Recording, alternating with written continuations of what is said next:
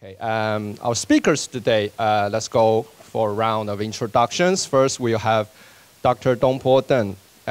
He's a geoinformation specialist and also the open data consultant and project director of the OCF and the Civic Sense project. Okay, just hi, Dongpo. Hi. And we'll have Dr. Salawu, and he's the associate professor in remote sensing program, which is based in Department of ICT in Asia Institute of Technology, all the way from Thailand. Yeah. And we have the third speaker today, Dr. Roy. He's the CTO of Cameo, a Taiwan-based corporate that specializes in data mining, cleansing, analysis, and especially in cutting-edge technologies such as AI, VR, and data visualizations. And our three speakers today are a bit diverse. But however, the three honorable speakers are bounded by the OCF project that we call Civic Sense, and in order to promote the open source hardware and the usage of open data. Okay, back to the panel itself. Throughout all the agendas, feel free to submit your questions using Slido, and you can also collaborate on the conference notes with online and in-person fellows, attendees. And also another message from the GovZero conference that they want me to tell you guys that the conference of GovZero Summit is now seeking for submissions, and the submissions deadline is tomorrow 10 a.m. If you wish to participate in that, you can find the info at the registration desk. And the food and drinks are not allowed in this venue. So, okay, these are my housekeeping rules. It's end now. So without further ado, we would like to welcome our first speaker, Dr. Dongpo, on the topic of digital inclusions based on civil IoTs.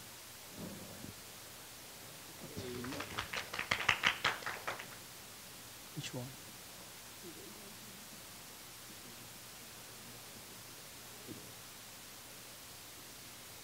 Okay. Oh, yeah. Okay. Off the screen.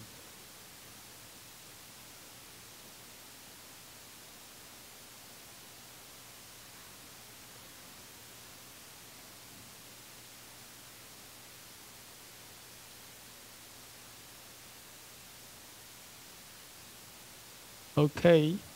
Wait a moment. It's have to switch to the full screen.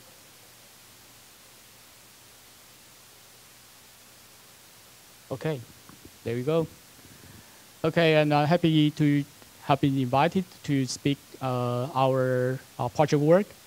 In this project, we try to build up the relationship based on the digital inclusion between IoT, between the NGO and enterprise. And so these are my topic. But actually, I want to talk the framework, how we build up the framework and some experience. And before that, I try to explain you guys about why we have this project and why we do it. And so this is the background of this project. First of all, and as the Wei Chen say, we have a Civic Sense project in OCF, Open Cultural Foundation. And Civic Sense actually want to promoting the open hardware and software for IoT solution, and also want to utilize the IoT and data science in the Civic Tech development. And also try to promoting the Taiwanese IoT experience to oversee and fostering the international cooperation based on the IoT and Civic Tech. And this is Civic Sense in OCF. And most bigger and large the project actually is the government-based project. This is a civil IoT project in Taiwan. This is a government and long-term project. And in this project, actually try to provide the civil IoT data, also the build up. I use a lot of sensor to monitoring the environmental. And so they focus on the how to provide the data, how to apply the data for the digital, for the data visualization, also the service, data service, and also even use the AI for their requirement. So we have water, air quality, and also the earthquake and disaster information in this project. And this is the big project in Taiwan. And since we have this big project, we have a lot of experience about how to apply the civil IoT in Taiwan. So we try to promote this experience to overseas. Like in Thailand, we have a good collaboration with Dr. Salawu. And, and so this is our project. This is a background project, sorry. And why we need a civil IoT? The question is very simple. The government IoT always bigger, larger, expensive, but civil IoT focuses on the cheaper and low cost and but the prices IoT solutions. So you can see in the left-hand side, this is all the civil IoT sensor around the Taiwan. But if the previous traditional one IoT sensor in Taiwan in the air quality, only 79 stations for the monitoring air quality is not enough for the small scale. So we need a civil IoT. And in the civil IoT, actually they have a different label. Since we have a regulation label, like we say 79 stations is on the right-hand side. This is for regulation have to build up. And for the the smart cities label, we have the hazard determination sensor is a low cost, cheaper, and also precise sensors. And we also have education for environmental education or for the personal sensor. So they have different labels. And you can see this is the sensor. We have an air quality sensor like this, and the auto water quality and the mobile air quality. And also this project also focuses on, just as I mentioned, focus on the use the CVTech.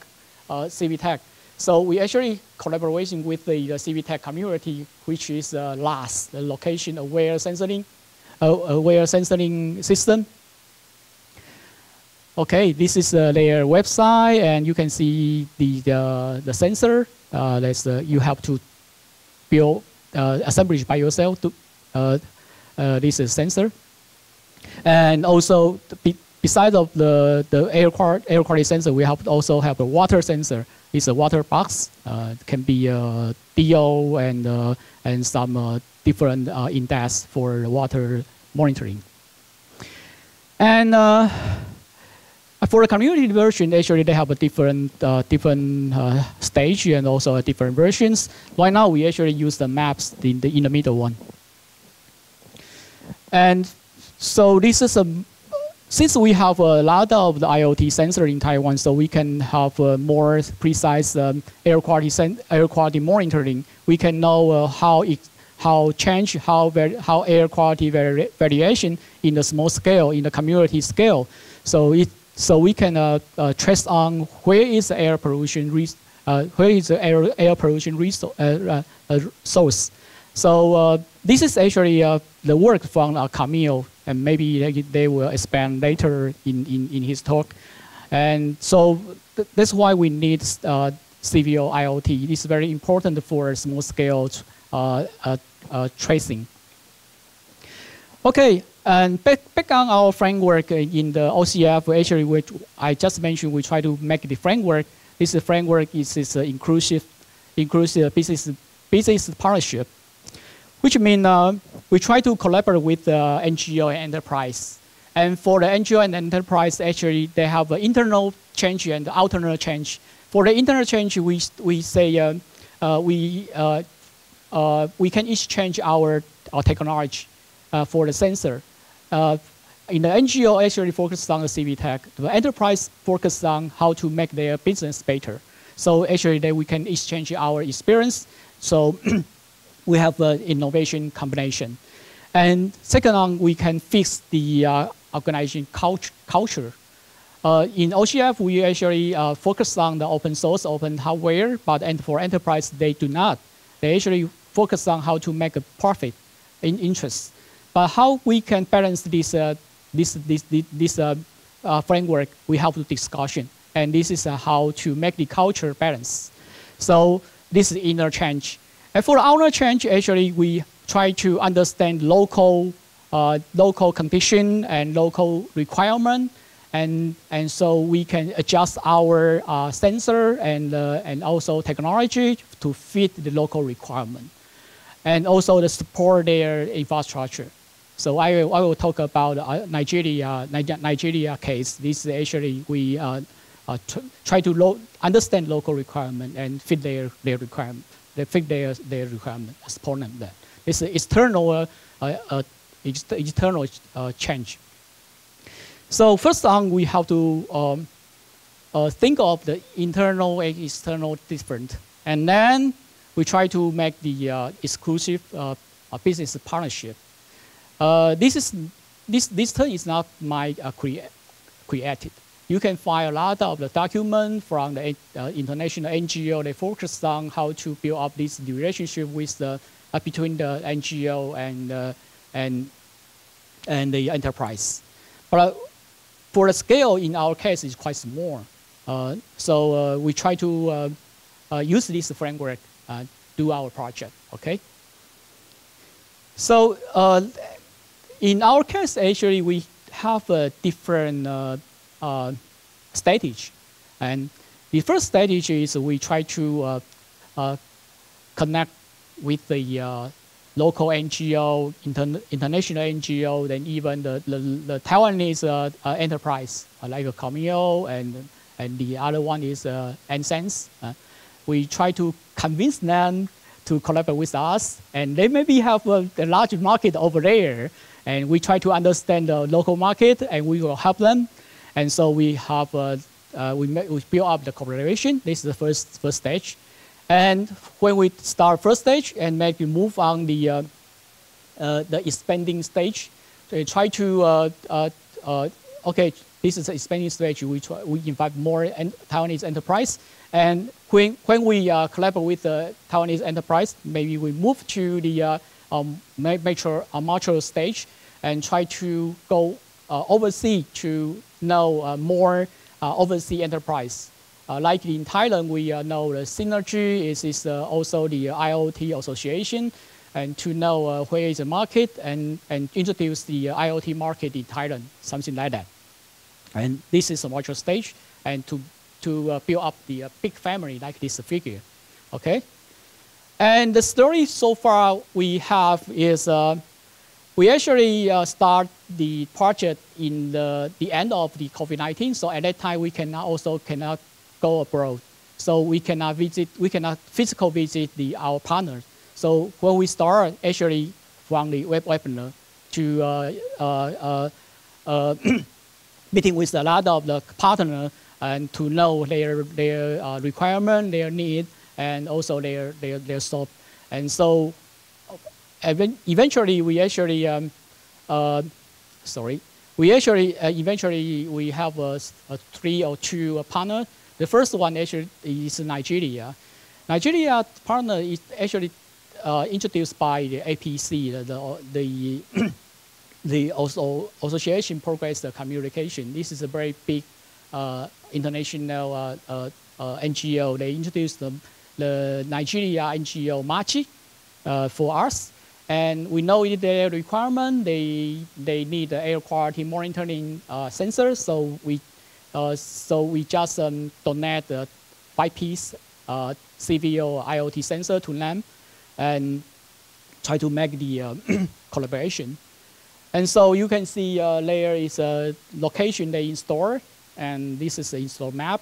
And they also think that since we send this sensor to them, so they have we have a tutorial for them, educate them how to use this sensor. After that, they can educate the CVO sensor organization to educate them how to use this sensor in Nigeria. So they have a different process. Okay, And then we very glad to see they focus their data on the data cap. And data cap actually donated by the embassy, French embassy in Nigeria. So you can see the data over there, and you can check on the data over there. But the still a problem, the sensor actually cannot work on the 24 hours in 7 days, which means they don't have power and internet always available. They store in the social center. So the social center start maybe at 8 p.m. and end of the 5 p.m. Start at 8 a.m. and end of the 5 p.m. So at that time they have a data correction, but after that they don't have data. Because of due to the power and also internet. So the data actually difficult to systematical and societal analysis, but still workable to make people know how worse of their air quality in Nigeria. So still work, okay, but not perfect, okay. So we can see after that we actually have a lot of the promotion this idea with the MACHI. We have pollution and technical tech. Also have Eco Thursday activity, and they also have a lot of the forecasts for this project. So this is really useful for the MACHI to make the people know how the air quality status. And second case is with in India with in the Kerala. We try to send the water box to monitoring the Nasanani River in Kerala.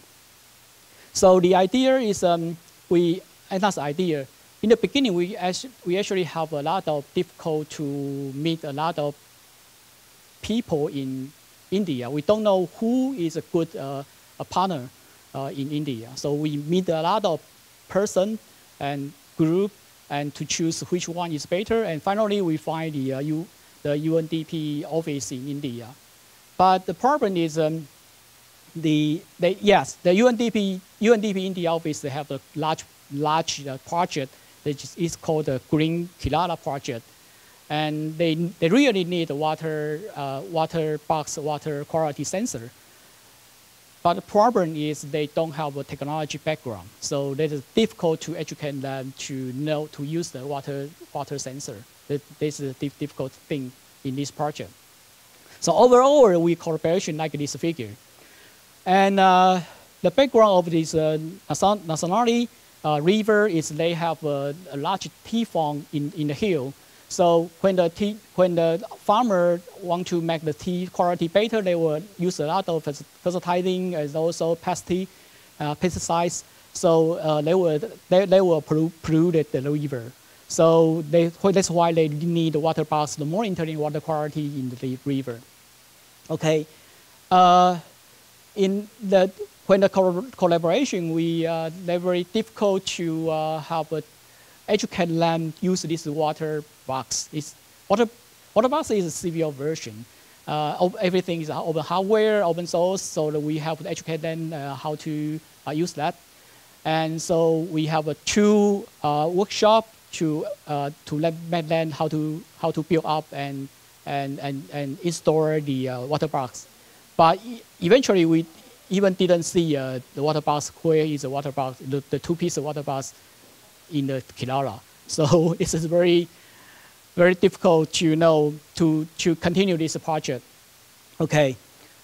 And the third one I try to explain is it's air quality monitoring in Bangkok. Actually, we collaborate with the AIT and Dr. Salawu is here.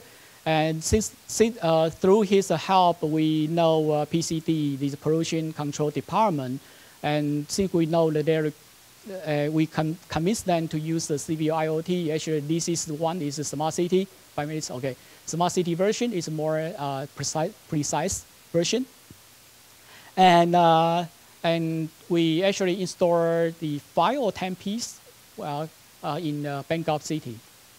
Okay. And this corporation also have communal join for the data analysis and data science. Yeah. We try to have more data, and then we can do something with the data analysis for air quality. We hope that, but still, the project is still going on. So we don't have a good result right now, but I can report what we done, and what we are going to do. And this is a figure. I think Dr. Salawu will explain more about when they install these sensor with the PCD stations, how to do the comparison, collaboration with the IoT sensor. And then we see they really installed in the surrounding Bangkok or the Bangkok city, and we saw the data. And in the beginning, the data seems like quite good, but finally we see the problem. And after 3 months later, the data still, the PM2, for example, PM2.5 still lower than the PCD version, PCD stations. And we try to figure out why the sensors, the data collection still lower than the PCD station. So we find out the filter is stuck on a lot of dirty things like this. The right-hand side figure, you can see the filter stuck in on the dirty air. So they cannot work in very perfectly. So the data have some problem. And another thing is the sensor, the data transmission by the sensor is have by the 5G or 4G transmission, so they have to buy the smart SIM card. So the SIM card actually is cost. So who will pay the SIM card is a big problem, even we have the sensor. So this always have a lot of problem in this project. So we're still going on how to figure out the problem and how to fix it. And since we have a 10-piece this 10-piece air quality sensor, we think we should decide how to deploy this sensor in the good location. For example, we try to use the IQ Air data to decide where is a good location for to know or to solve the problem, air quality problem. So this is the next step. We have to do the data analysis first from the IQ Air data, and then we will decide where the location we do. Okay, the last slides I will tell you some experience I get. This is a message maybe you can get. And first one is a collaboration transformation.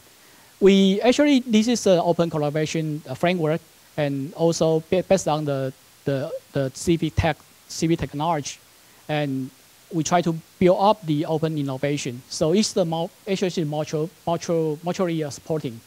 So this is what I learned when I try to get the NGO enterprise collaboration. I think this is the collaboration transformation. This is different from the traditional collaboration. This is the first one. And second one, we focus on the data. We not just focus on IoT sensor. IoT sensor is just a tool to help us to collect data. We actually focus on data, how the data to solve the issue and of the smart cities. So this is different from the previous collaboration or the traditional collaboration. So this is the idea. I don't have time to explain more about the whole thing, but I think this is two messages you can get. Okay, I think that's all. Thank you. Well, thank you for the insightful sharing. And now we're having our second speaker, Dr. Salawu. He'll be sharing on the topic of how IoT solutions help the environmental issues, and also how cross-border collaborations can be built. Sorry, can you shift the slides for us? Because I don't know how to.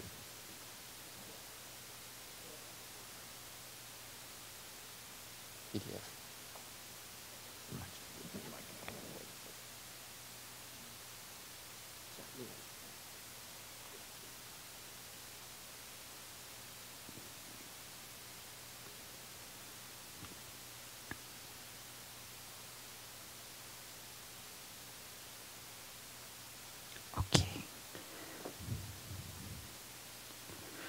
Okay, thank you. So I will continue the part from the Dongpo that what we did. By the way, I think for this session, we believe, I think this slide were expecting by 2010, everything have the sensor. But at that time, I work a lot of on the sensor in OGC and all the technology. I believe now all the people realize that even though you come here, everything have the sensor is everywhere. And then just come to think what we try to work on the sensor that we are involved. For example, we have been a lot of concern about environmental problem around the world. For example, air, water, soil, even though the chemical thing. So that one of the thing happened around Southeast Asia, especially for the Bangkok, Vietnam, and Cambodia. That due to the rapid urbanization, that raising to the waste and all the strain. And another effect from the global climate change, as we know. Today I came here very happy that temperature here, because in Bangkok now today it's 44 degrees Celsius. So that is just the air temperature in Bangkok today. So which is the peak of the since I was born. So now, just come to the real problem in Thailand. The number one I can share is about the air quality concern. So especially in Chiang Mai, and I think many of you have been there maybe 5, 10 years, 20 years ago. But right now, this is not same as before. So Chiang Mai have been, you will see in the news, number one, many times with the India, Delhi or somewhere, like the main problem is about PM 2.5. So one thing that it may be due to like the crop burning around, not only for Thailand, Myanmar, all the place. That is the problem, not the national problem, it's the regional problem also. And one thing that the main problem, why is Chiang Mai? The Chiang Mai is like the Taipei that is surrounded by the mountain. Once the pollutant come here, they will stay there for a week or 2 weeks. And then as you see, that the major problem is the vehicle emission, industrial and agriculture burning is one of the key things. And as we aware, the problem of the PM 2.5 now is the health issue. So that related to the leaks of the lung cancer. From last year to this year, we lost 3 professors and one reader community from the lung cancer in Chiang Mai. 3 professors are the professor in Chiang Mai University. They work on like air quality, they work on like a lot of things, and then they pass away due to the lung cancer. This is quite the thing that people in Chiang Mai now realize that it's not just only not the good quality, it's concern, it's related to their life. And then people starting to realize about the air quality. They're looking for what are the air quality today, what is the problem, what are the quality outside. So I compare with the left side, we call the Air for Thai. It's the website from the Pollution Control Department, which operate by EPA, something like that. So that they are the good quality, very high quality of the sensor. And then we compare with the right-hand side with the commercial one, which the community bought their own like IQ Air. So that you can compare with amount of the station is dramatically different. From the PCD, I think they totally they have less than like 50 stations. But compared with the community thing, we have more sensor available around that one. But that is another question when people compare the left-hand side in the same day, same time. The air quality in by government office say that 23, something like microgram PM 2.5. But when we compare with the one from IQ Air, it show like 42 and 65, even though in the almost the same area. So the question from the people is, which one should I believe? Which one is comparable? Which one is correct? However, the people, they still not believe the government. They say maybe the government try to hidden some truth, maybe they reduce down the quality of the sensor. But however, that also the doubt. Then when the Dongpo and then the team told me about this thing, and then I say like, one of the things that we should start is to compare with the PCD. And then if we just put the sensor there, people might say like, oh, what are the quality? How should I believe on that one? And then we start the first project. We put all the sensor, the slide that you see from the Dongpo, Just for your information, for the air quality, they have two approach for measurement the air quality, and forget the beta lay and something. They are totally different. And then if we measurement the air quality, the PM 2.5 with different approach, they not show the same value.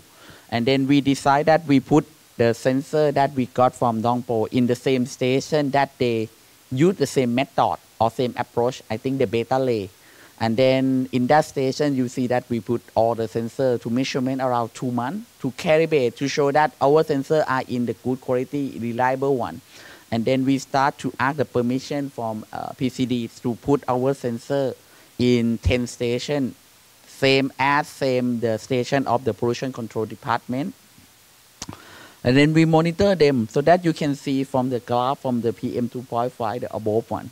We got very good correlation, almost the same value, okay?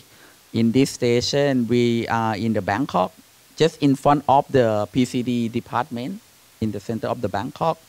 And then we put 2 or 3 more stations. This one were in Rayong.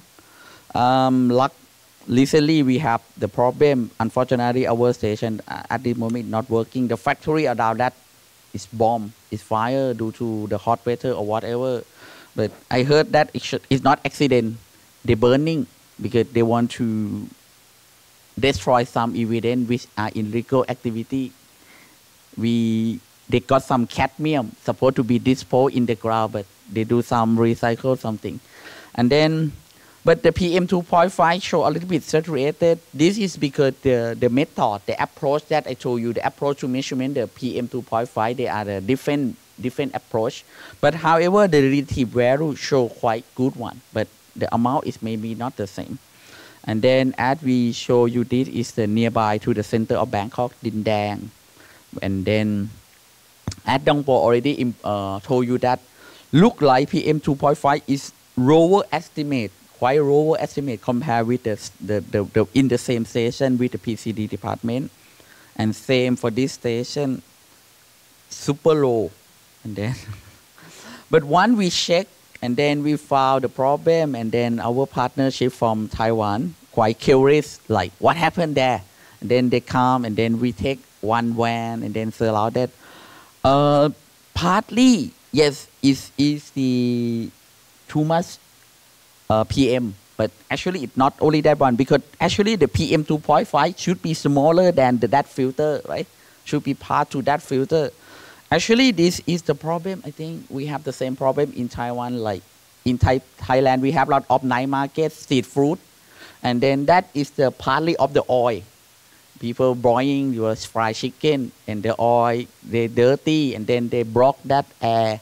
Then so that air is cannot come, because these 2 stations in the night time we have the night market around that area, and then they have the activity. So that also the lesson learned, and then we learn, and then we try to find out how to make a better filter, or what are the maintenance they have to care about, because we got the information from our partner that for normally they change the filter around one a year, not like this one.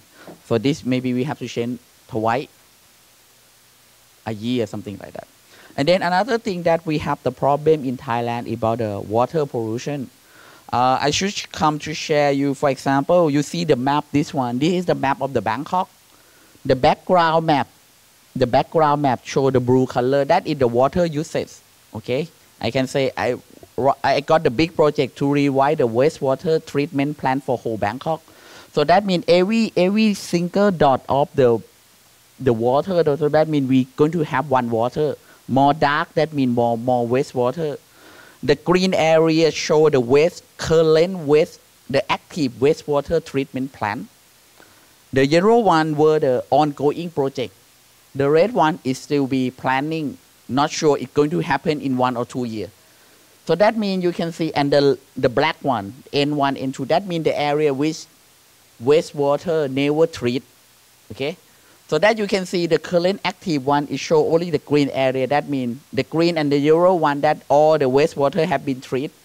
That means the rest of that water just come out from your house, go to the river, go to the ocean. They have totally not been treated. So the problem for that also the big problem for Thailand now. And we come up with the idea what to helping them. And that we try to implement that the water quality. So water quality sensor is a next step that we want to involve. And then we got the same project that we involve. We try to monitor that at least the DO or pH and so on.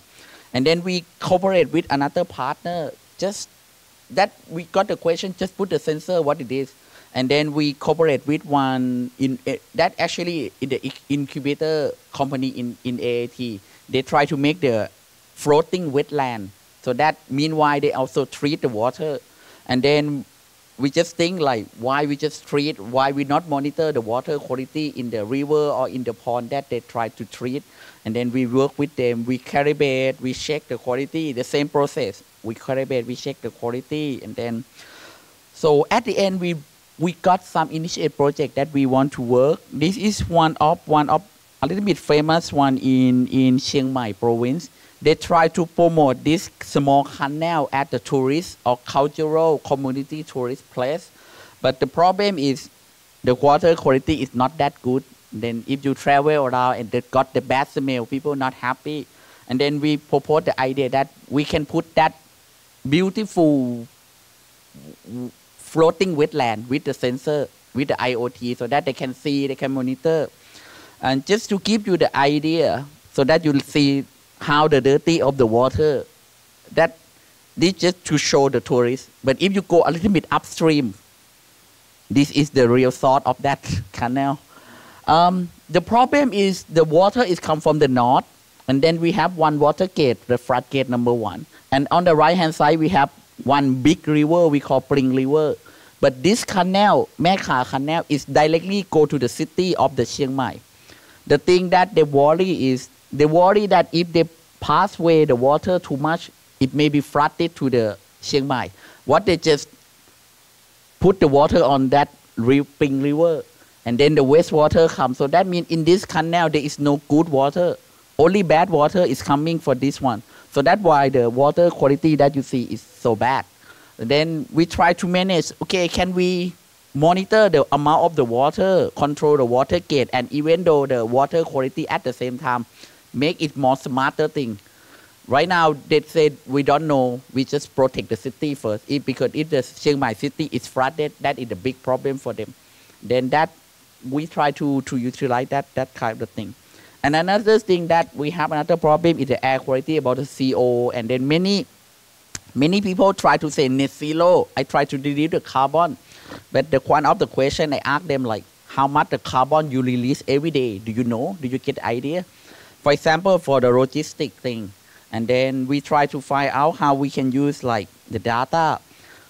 We can make simplify like how many kilometers you're running with speed and what kind of gasoline. But it's possible that we questionnaire the people, the taxi driver every day, right? And then we got the data. This is the sample that if you're driving with this kind of the fuel type with this speed, we can estimate roughly how much the carbon you're going to release. And then we got this big data from like the local transportation bureau. All the dot is the taxi. We got the taxi monitor from the GPS. And we can analyze the green one and the green one and the red one. The green one, that means they have been occupied. So that means they have the customer. The red one, that means they have the customer. The green one, that means they have no customer. They're just running around, looking for the customer. We try to analyze from that carbon, like during this speed, during that speed, during they are free, during they have the customer, how much the carbon they release. And what we found, most we have the like distribution, the bad emission carbon, good emission carbon. The red one shows the bad one. That around 25% driving in the low speed traffic jam and then so on. And then, but that is another thing. What we found, most 60%, the taxi emit the carbon during no customer. That's actually that they're running around. And then they got the customer only like 60%. And then we found like the area where they release more things due to the not available. Then we try to help them, maybe they have big space so that they can stop there, not running around, maybe use the app, use the IoT. That's just the initial idea that we make with them. And then that may be the thing that I think the IoT and all the things that we try to make the data for the city and then the civic and then the community to know that kind of the problem that they have. Okay, that's all from my side. Thank you very much. Thank you, Dr. Salaud. And I think our two speakers just sharing that these are real life issues that which might cause death and healthy issues, and also it requires daily care, and people need to maintain that. It will cost a lot, and people's commitment might shifting around, so it's quite difficult, and it also has lots of stakeholders to consider. So our third speakers might have some solutions on how to work smarter on this kind of initiative. So let's welcome Dr. Roy.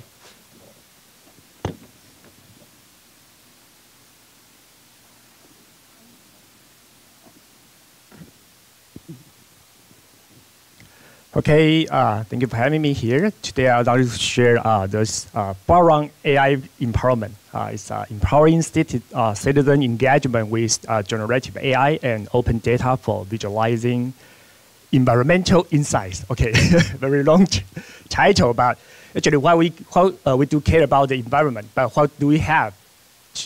We are not a government, but what we have is science, research science, and good partner and the technology, okay?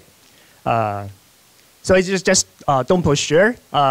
In Taiwan, it's a very, how to say, I think it's a successful experience about from the civic tech to allow to let people really notice about the air quality control is very important with those IoT sensors.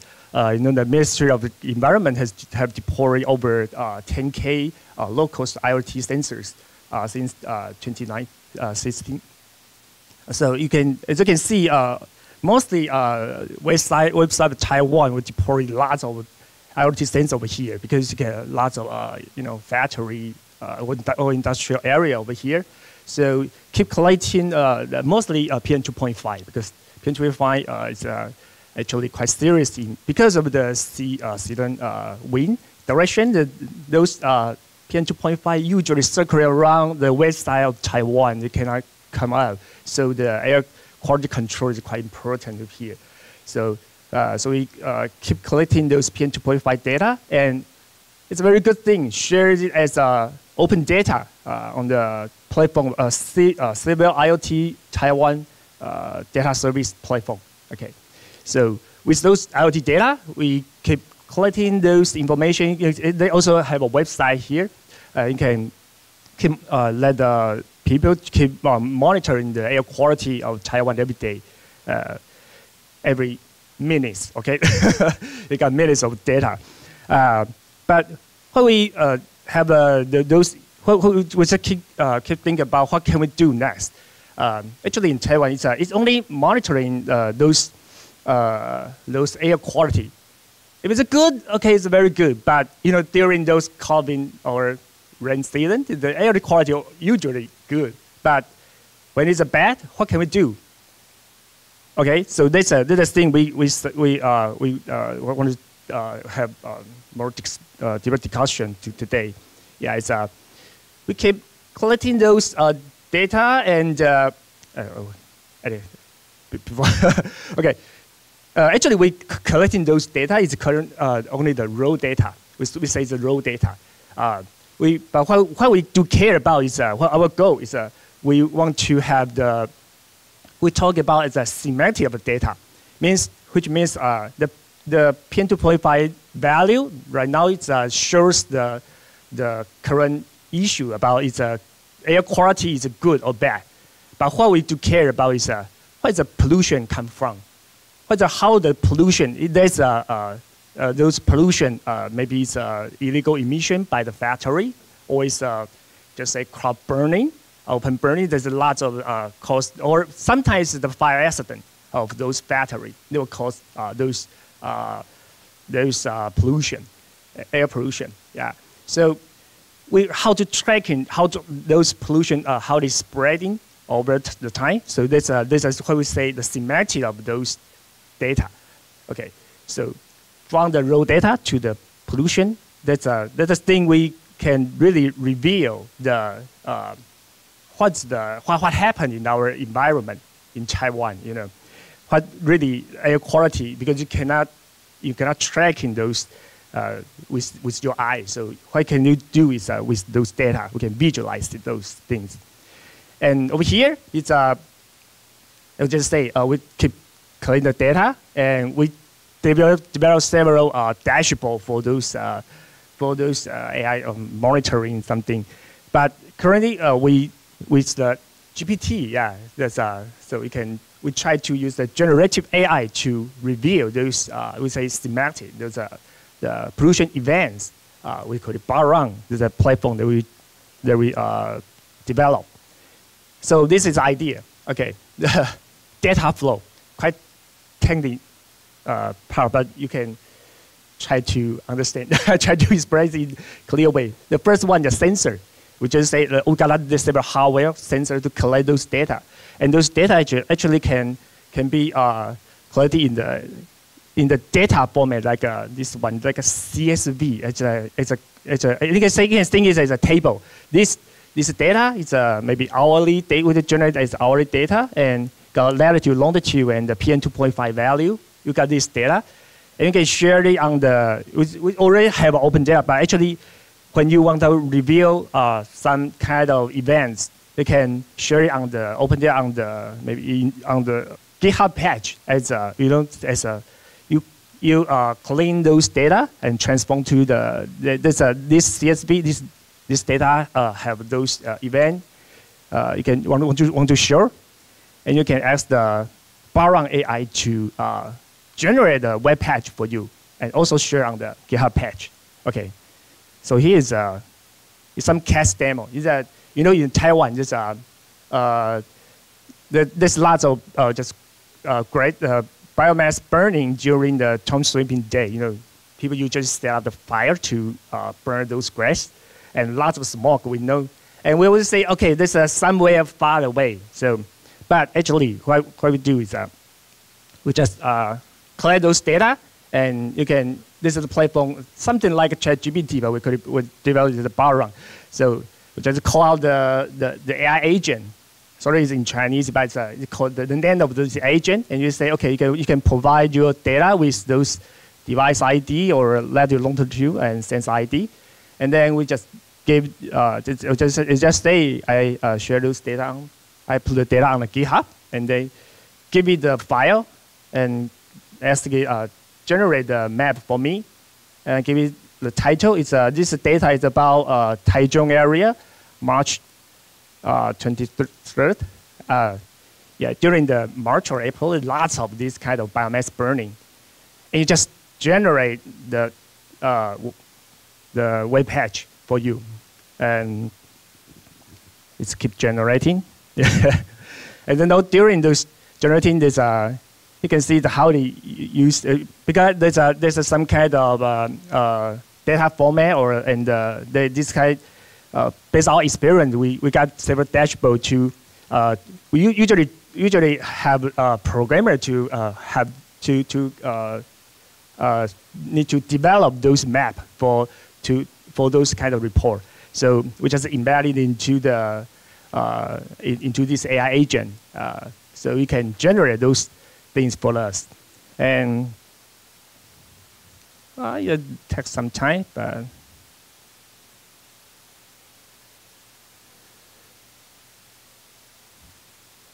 Okay, maybe faster. Keep generating the code. And then, okay, after you generate code, this it just generate the whole HTML for us. And you can just open it. Okay, you can see there's the map. Okay, I just play the outcome that you just have. Okay, this is the map generated by those generative AI, and we can see you can generate this kind of dynamic map. Okay, you can see the PM 2.5. The green points means the value is lower than 54, but the red one larger than this means there's a serious pollution. And we can see over here. Okay, we can see this area. This is those mountain area. This point and this point. There's two tomb area over here. You see, there's a red one. It's we call it red dragon. Yeah, it's a grass burning. You can see this in this day.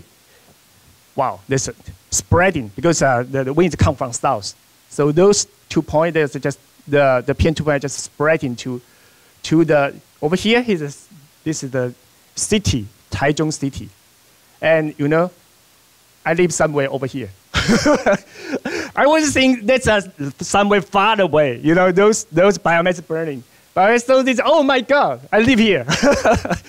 those pollution, really. In fact, I just shared lung cancer. Okay, there's a very serious issue. So when we generate those map, okay, so and you can.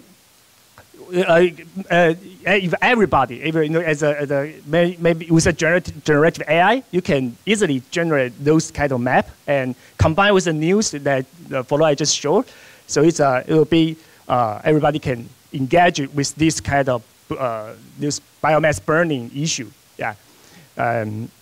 So that's the idea we try to express and share with you all. And actually, there's one further thing with this kind of with a generative AI, you actually write a code to reveal the PM 2.5, right?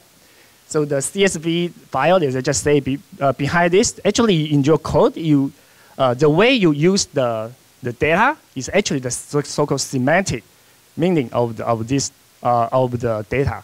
So you can ask it's quite coding thing, but it just try to understand. Yeah, you know, there's over here. You can ask a generative AI just help you to generate you know, there's a CSV. There's a file. Make it larger. Okay.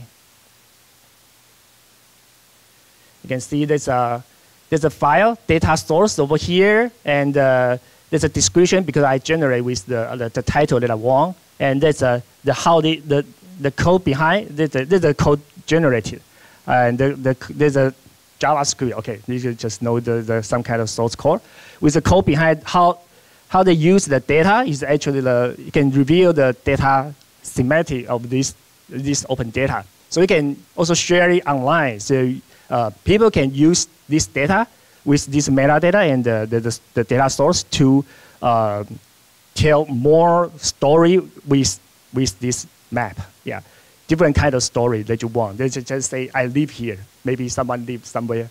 Yeah, you can, with those data, everybody share those data and generate lots of this kind of map. You can let people to engage with this air pollution issue. That's the idea I want to share with you today. And this air pollution is just one issue, one of the environment issue. Actually, just Salau professor said the water and some air issue also kind of the biomass and or illegal emission, as you say, or from the pollution from the street. Traffic is also cause this kind of issue. And Taichung is a power station, right? Okay, some kind of issue over there. Those issues you can engage with this, not only the government, you know, the environment, because we live in this in the city, so we can engage in this kind of topic with science, technology, and AI will be stand behind us. Okay, this is my talk today. Just thank you.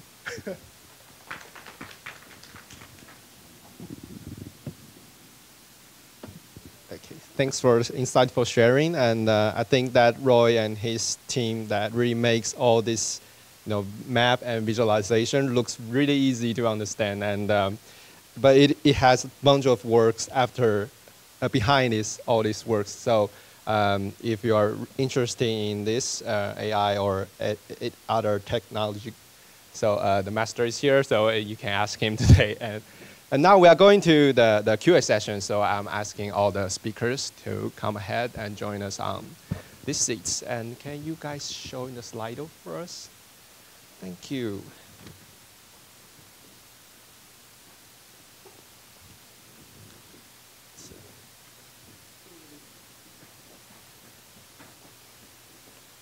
I've seen some questions on the Slidos already. For everyone here, and please also submit your questions or thoughts on Slido so that we can interact directly. And yeah, let's go for the first one. What was the change after collecting the data, and how the effect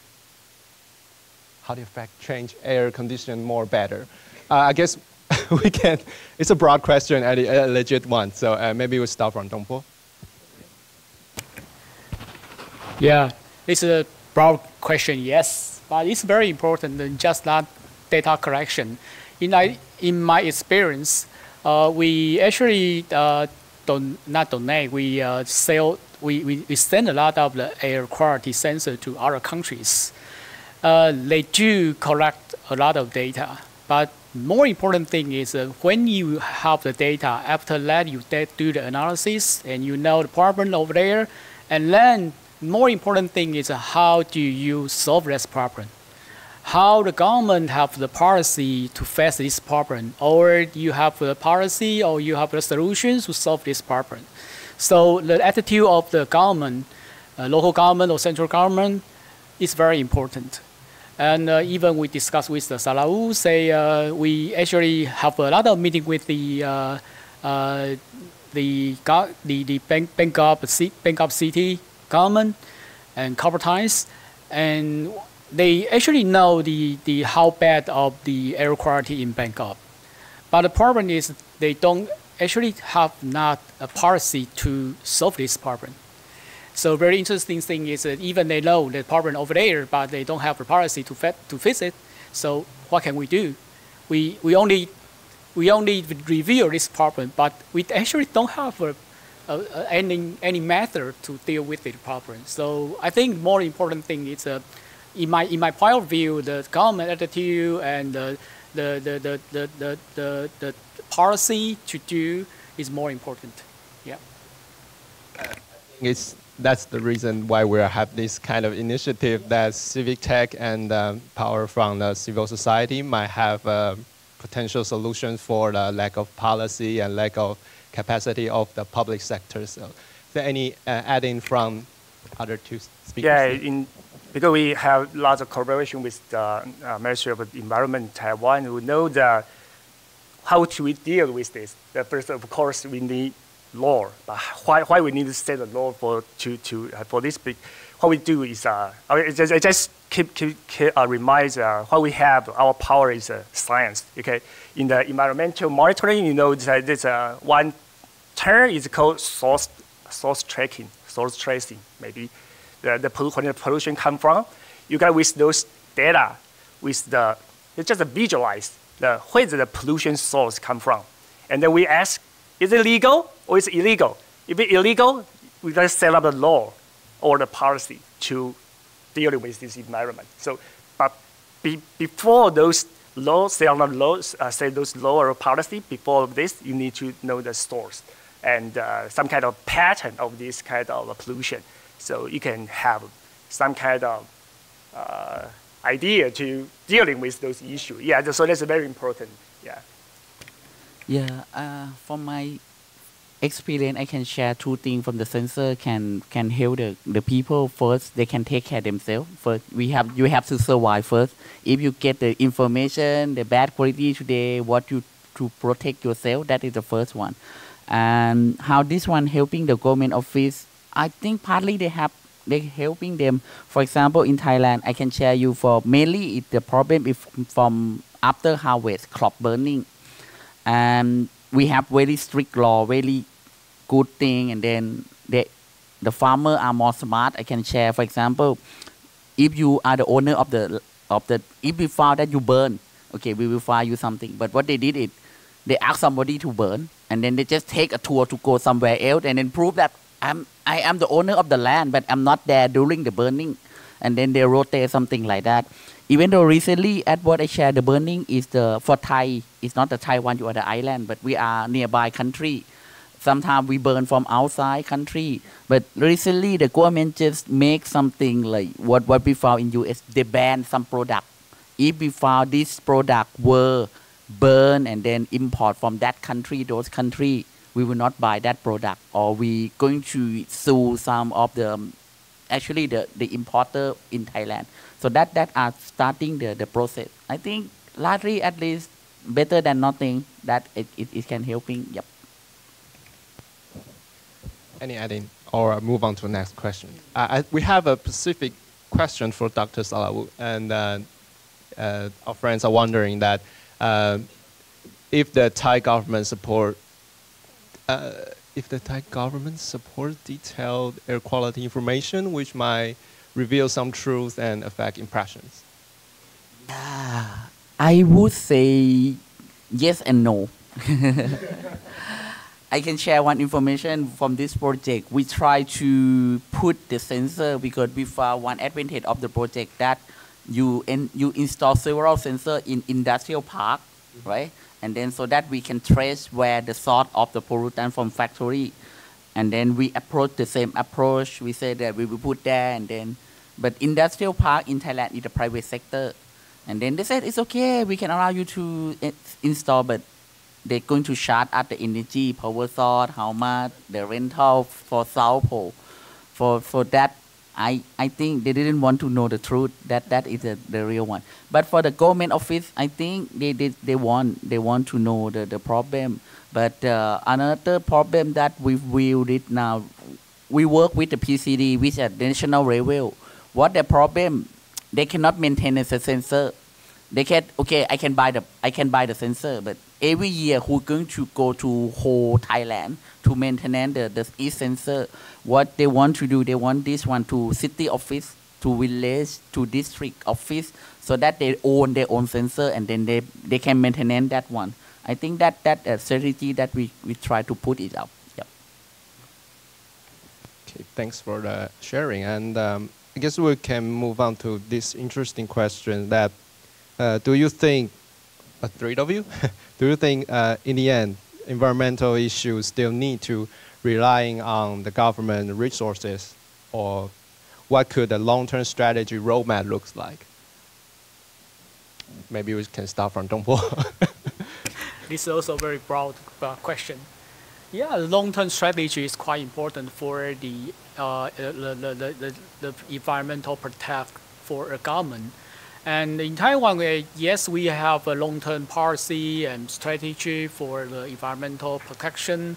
And like Roy say, actually for the air pollution, we have a strategy for that, how to trace the source air pollution and how to trace the also source from the water pollution. Even the local government, they don't have they have their own methodology to trace on the source of the air water pollution. And lots of the methodology or strategy actually very important to in the government. But I think the civil society organization also very important thing is if only relied on the government only take care or interest in their benefit. So some benefit not interest from citizens. So the civil organization quite important thing is how help to aware or make the government know what is the topic or the issue the citizen take care or interest. So I think how to make the communication between the government and civil organization is quite important to make each other to communication about this the environmental issue is quite important, I think. Yeah. Yeah, and I have to cut in for a little. And I just found it interesting that three of you guys are from different. You guys are different types of stakeholders. You know, from the civil society, and from academic, and from enterprise. But you're all in this project, and you all see you are facing different obstacles, difficulty together. But I believe that you guys see things differently. You know, you guys have different interest in this project. So maybe while you are answering this question, you can share a bit more what kind of, like, just like Dongpo mentioned, we have to keep people together. We have to keep doing communications. We have to be aware that their commitments might be decreased, and we have to make sure they have in their best interest in this project. So it's quite tricky, but we'd like to know more about this kind of opinions about it. So please. Okay, so in business business point of view, okay, we always find something. It's not just you want to rely on government or rely on the civic. No, what we're gonna do is set up the business model, and we need to cooperate together, and that's the same. The one thing we need to have is our goal is the same. We want the good air quality, okay, good environment. This is what we want. But also we want the economic growth. We need those batteries to, you know, we need to make money with those batteries. So this kind of balance issue, of course, is very difficult. But what we're gonna do is we need to control those. We need to grow together. We need the economic growth. The industry change over the time. So the civic, we live in those cities, in those areas. So you need to monitor what we can do is reveal those, we just say the business model, something like business model. But actually, you know, for the government, where the pressure come from? From the citizen, you know, when you call to the call center, oh, that's really lots of smoke, lots of bad smell. They got those. Okay, that's one call center. That's they complain about the bad air quality. They got KPI for this. Yeah. So what we can do? You keep calling and you are monitoring, and you make this city better, right? And for the government, when you have those information, we can say that you gotta have a good policy, good law, or some kind of new technology to handle this issue. Yeah, so there's a government can do for the set up those things, and actually we can connect this to information together. We build out this kind of it's not business model, but it's an information flow like this from the citizen to the government, and the government can, when they do something, they can share with with those people, and this will be a good. Everybody, we have the same goal to make the environment better and also have our economic growth.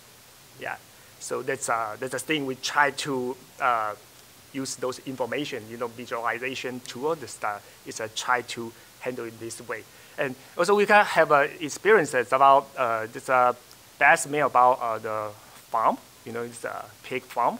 They also got bad smell, but actually when we reveal those things, then they just try to, maybe I can make my farm cleaner without bad smell and have a new smart farm or smart industry area. So make it a green industrial area. So they can have the same goal, and then you can collaborate together to make the environment better. Yeah, that's our. Moving to the academic part. Yeah, but however, one thing AAT is academic even though, but we want it at more practical one. We want the problem that can be solved. But I think government, every single thing is the part of the every human, mean government, citizen, stakeholder, everybody have to take care of that one. Yes, government have to do control, support, building framework, making clear, making play game, legal thing. But however, communities still need to keep the environmental problem, not just complain and then we still throw away. For example, I'm talking about the wastewater treatment. government officer, yes, we're going to build wastewater treatment, but we're going to charge you something. But the city said, no, I will not allow you to charge.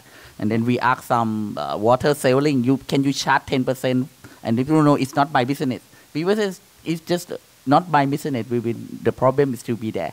I think everything have to be involved, corporate, but should be clear. For example, just share you the BMA, Bangkok City Office, they adopt what they call traffic phong du. You can think it's just like the GitHub city complaint, so that every citizen can open the issue, complain something to each district, and then the city officer will say like, each district will be use this as a KPI. If how much the story how much the issue have been happened, and then how much the issue have been closed, and then show something. This is like they're just starting that one, but we still just thinking this is the database. I can delete, I can update, delete status, something, right? But if it were like the blockchain, so that nobody can change the database, so that we want to ask them to come up to the next step, like not a single database anymore. Yep, that can be the next step. Yep. According to you guys' sharing, I could say that 3 types of us. I was serving as a mediator that between the citizens and the public sector. So citizens point out where's the issues, where the problem is, and we might work out to some potential solutions and maybe prototype of it, and we can have better communication with the government, and they can decide whether to apply or not, but we show them the direction of how to solve it. So, also, I would like to extend a little bit and ask Dong Po that, in your experience, and specifically in Civic Sense project, and how can we secure a concrete collaborations, like 3 of us? You know, I know there's a lot of things you want to share, so maybe you can. Actually, at this point, I don't want to share too much. It's a secret. Okay. Just a kid. And this is how very difficult to make a partnership with in the corporation and also the academic. And we do a lot of things with a lot of webinar, online meeting, and also think of how to make the interest to both sides and even the city and government, how to make the interest to all of them. And this is quite difficult to do it. And I think I don't want to say we make success or how good we made, but at least we try to make this project work.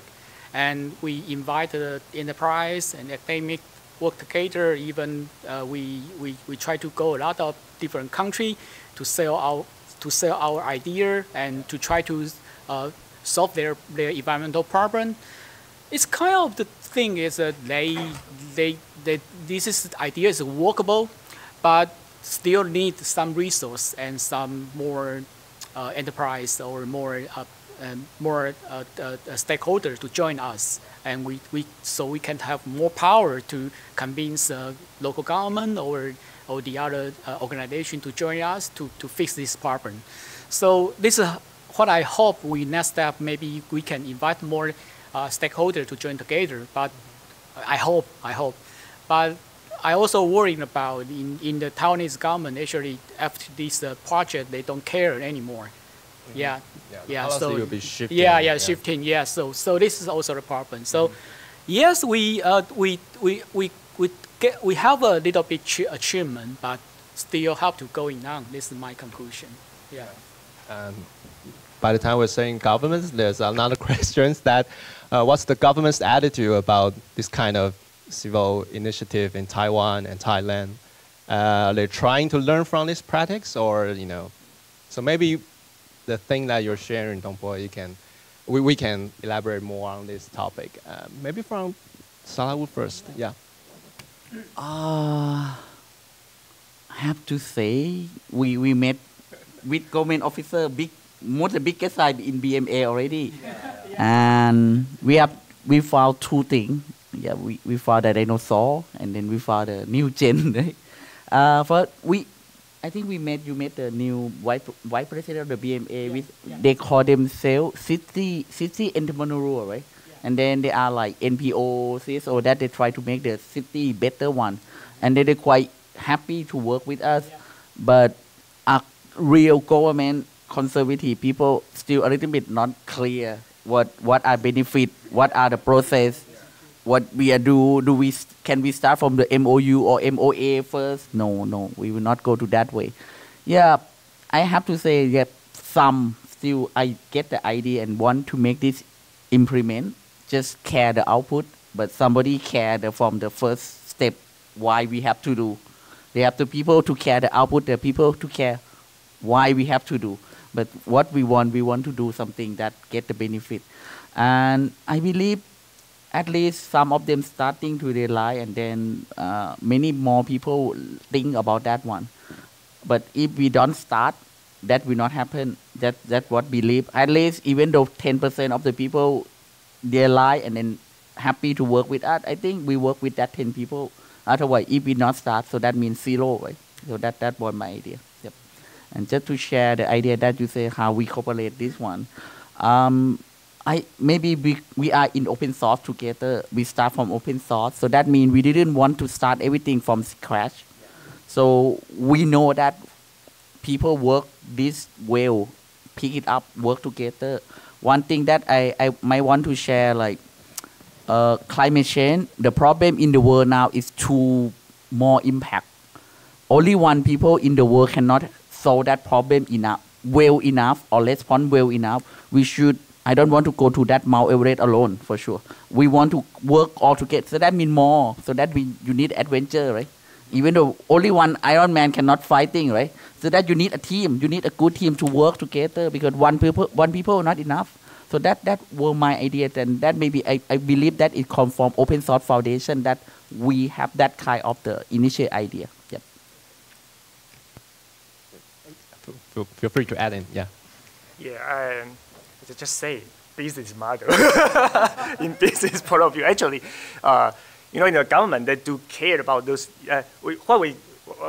Firstly we need to know what people care about. Those issues that is very important, and what's the government's they got their policy or their plan, and when you align this together, okay, you find for example, it's just government wants to have a technology growth. They do care about those AI technology. Maybe it's about IoT, also smart city technology. They have this kind of budget. Then we know, okay, this budget, how you need to handle this, how about maybe the air quality? What kind of topics really people do care? So we align this together. The maker is they got a budget. They can develop those, deploy those IoT, and really have those good outcomes. So that's what we we keep try to find those kind of connection together. Then we can really make things happen. So yeah, so I think that's what we try to do. And we try to educate, not educate. We just guide those government. Lots of government, there's a partner. We always say partner. They really aware about this. Not just we need to care about what kind of we talk about not only technology but also value creation. We talk about what kind of value to create with this budget. You need to care about this, and so they're aware about this. They do listen to people. They do care about this issue. Yeah. I added something in my observation or also experience. As the Salawu say, actually last year we met the vice mayor of the Bangkok city, and the vice mayor actually very good know the Taiwanese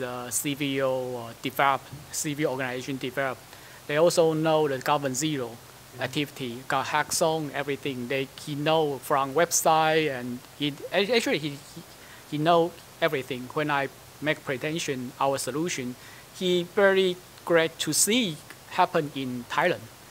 But the problem thing is what I observation is even the vice mayor know everything about the CVO activity, but the employee of the Bank of City actually don't have this kind of knowledge. So yes, I agree with you, and they need some education to the employee of the city government. When they know what is the CVTAC and also the CVO organization, what they do, and I think that gap have to bridge. Yeah, and this is one thing. And two thing is actually quite some years ago, the previous Congressman Clarkon actually have their CVO organization, and it's a Social Innovation Institute. I think that's still working on. But you can see the voice of the CVO organization is decreased a lot in the recent year in Thailand. Maybe you know, maybe also the government control or something. I don't know. It is a political thing in Thailand. So I see the problem in Thailand, and in my observation, the CVO organization or CVO activity quite important in Thailand. Maybe not just political. We can focus on technology. Yeah. I just want to echo that we can really see that our collaboration or education or guidance to the public sectors, in fact, it's like two culture that from our side, we work really agile, and we want to have be more flexible on everything. But the government side they need a concrete paperwork, or they see all this flexibility as uncertain and risk, so they might not willing to have an adventure with us. So we still have to keep guiding them, so that let them know that it's doable and everything will have a little bit of achievement. That things will go to the good side. So it's a work in progress, and just want to echo with that. And also when we're saying about the part that Dongpo just sharing, that in fact we're still trying to do that within this project. So it's still also an ongoing process. Yeah, hope so.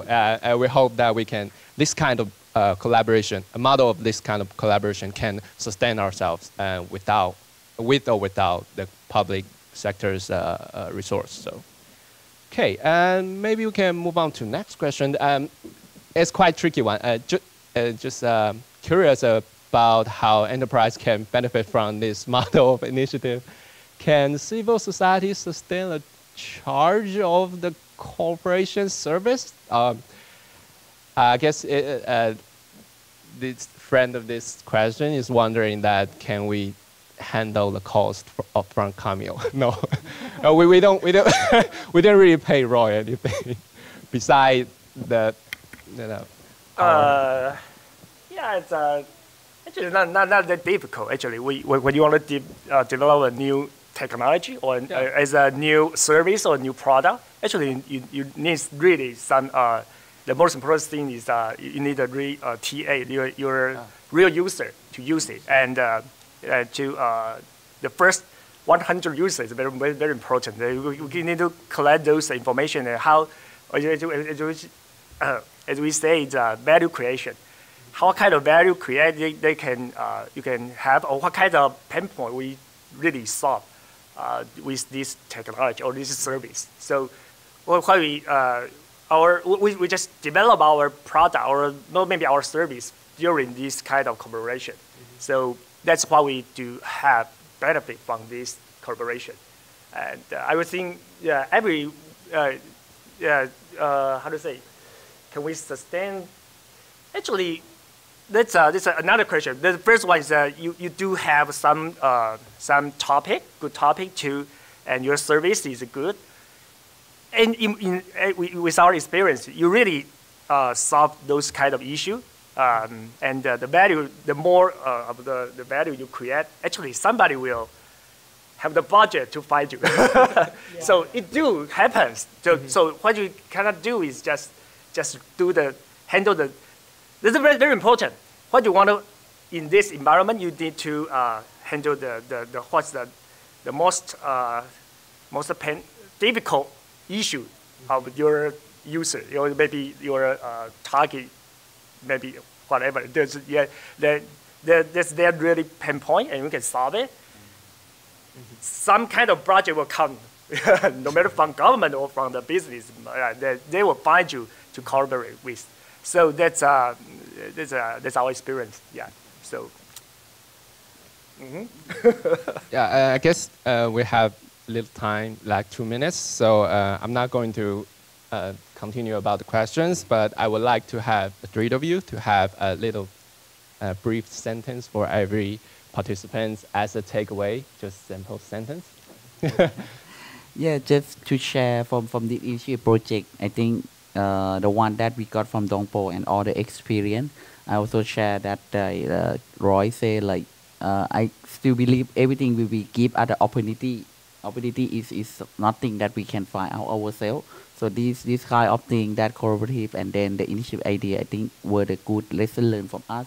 And then I think we are very happy to work with all the people and all the things. And then whatever we share from what we did, I think I'm very happy to get this occasion. Yeah, nice. Yeah, I think just say we, as a partner, is the very important thing is the philosophy behind this. What we want, we do to have a passion. You have the passion to make the environment better first. That's our passion. And have with this first, then use no matter your technology or your business experience or something to achieve this common or goal. Yeah, that's a very important. So when I think it's very important to keep going, and we looking for those partners to have the same goal. We can share, join our group maybe to have a more collaboration together to provide no matter what kind of everybody have your skill, your superpower. We as a team, that's a very good to have this kind of partnership. Yeah.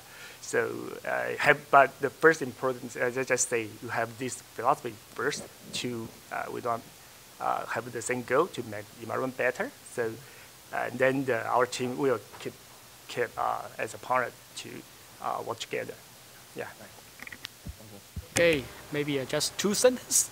The first one is very, very appreciated our good partners, including Saru and Roy and the other Ensense as why. This is very good partners and give us a lot of help. I mean, OCF, a lot of helps and make this project work. And I actually not, this is not my area. I also scientist. I'm geoinformation scientist. So my expertise is about the geoinformation and how to make this framework, how to make this initiate work. It's also not my area. So, but I make a little bit the work, make this partnership work, and also we do a little bit thing. I would pretty happy what we do and what we don't. And I also hope we can help next step and make the environmental better. But regarding resource, I mean human resource and also financial resource, if it still continue, we will still go. Yeah. Okay, and thanks for all your sharing and serve as the speakers. So let's give them a round of applause. And also I would like to give my profound appreciation to all the participants. Thank you all for stopping by. And if you'd like to engage more, you can find us outside the venue. And or simply just contact Open Culture Foundation by email. Yeah. And the session will be end here. Thank you.